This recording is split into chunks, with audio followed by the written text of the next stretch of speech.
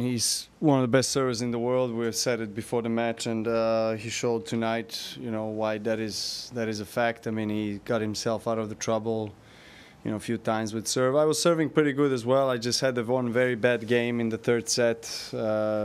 Cup 3 forehand, 1 backhand, unforced error. From really pretty easy positions. So just wasted really the match in that game. Even though I thought it was quite even and had some chances to come back and 2-4 down in the third. Just missed again the forehand long. Tough match, but I enjoyed it. I thought it was a really good battle, really high quality tennis. We pushed each other as we always do.